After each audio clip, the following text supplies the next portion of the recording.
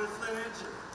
We want to announce today that we're putting $579 million of investment right here in the Flint Engine plant to produce the next generation small block V8.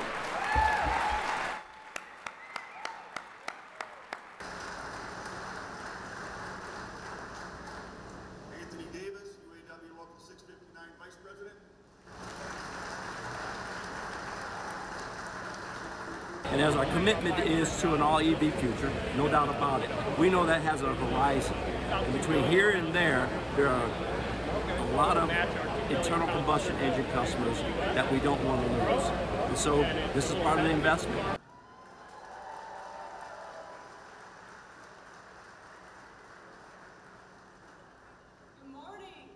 Today's great news, which not only covers Flint, but 4 additional plants for a total of $918 million being invested into GM facilities today.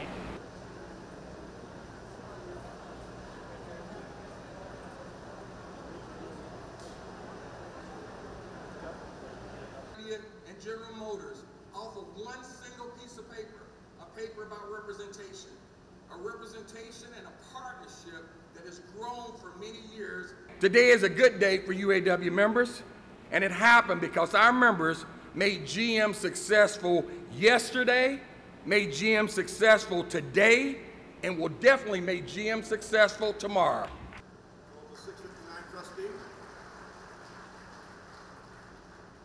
Eric Cozell, local 659 trustee, not with us today.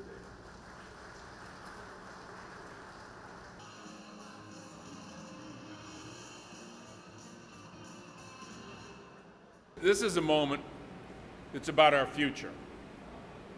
This is an investment in our future.